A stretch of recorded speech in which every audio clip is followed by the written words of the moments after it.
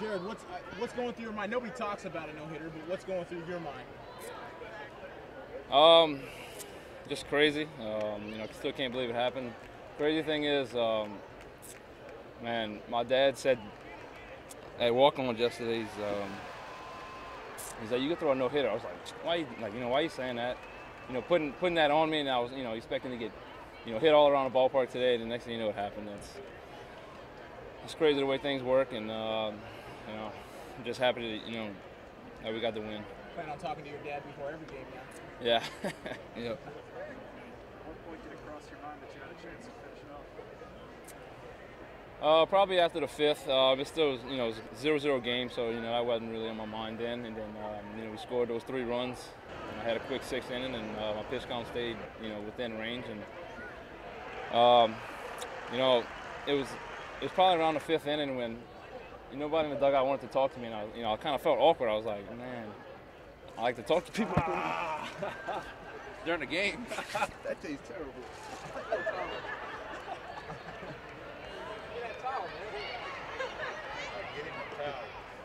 Gotta get this guy.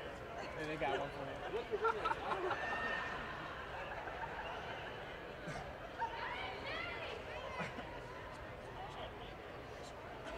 I guess didn't get it all off.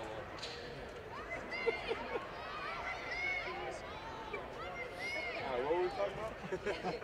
That was awkward. Nobody talking to you. Yeah, in the 5th inning, obviously I was thinking about it, but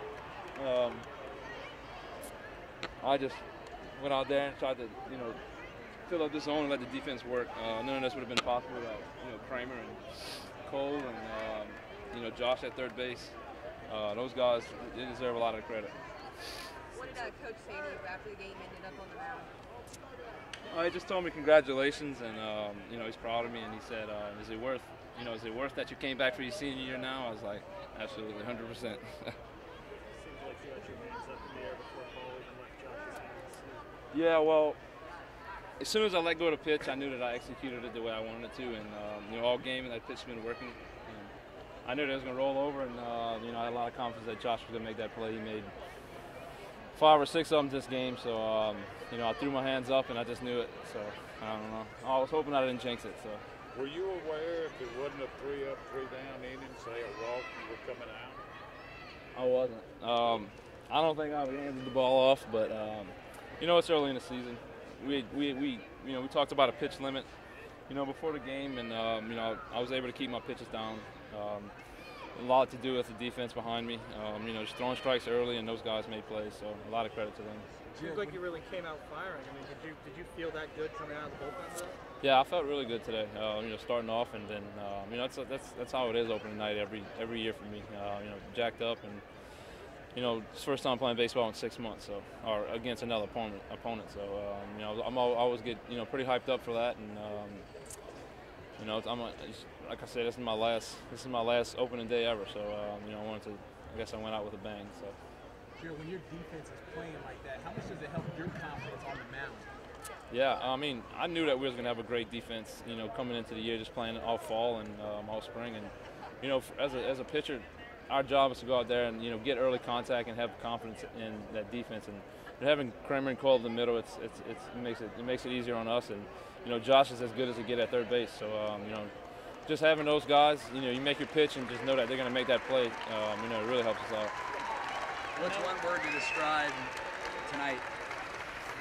Surreal. I still can't believe it happened, but I'm happy we're going to celebrate tonight, and I'll go see my family, and we'll see what happens tonight. A no-hitter to start the season out. I mean, there's not a much better way to get things rolling, I guess. Right. Hopefully that's the bottom line, and then we only get better. But all seriousness, each outing we want to go out and get better, improve.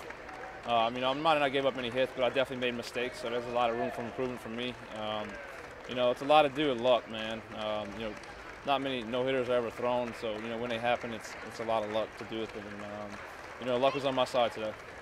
You said you made a couple of mistakes. Do you feel like tonight was your best ever pitching performance, or do you feel like you've had some better stuff on nights, but maybe the ball didn't bounce your way? Early on I had my stuff working for me. Fastball and my slider was was doing really good for me. I felt good. It felt good coming out, and as the game went on, I kind of lost the feel for it a little bit. It wasn't as amped up. I didn't have as much juice on the ball, but I was able to. My command was as good as it gets tonight. So. What did you think when Hunter was? I actually didn't see him, but I figured there was a sense of down there. And, if it wouldn't have worked out, I knew he was going to come in and close the game, and we still get the win anyway. So. And what did you say when Paul asked you? Are you glad if you say something? Oh, yeah, absolutely, 100%. Can you remember the last time you've thrown a no-hitter, if ever? When I was a senior or a junior in high school, I had like a controversial no-hitter. Like I called it a no-hitter, but the other team didn't. I don't really know the actual rule with it. But it was actually a 10-walk no-hitter versus Holy Cross. I think it was my junior year. But like that was this play, and we called it an error, but they called it a hit. So, but yeah, that's the real one. That's the real one.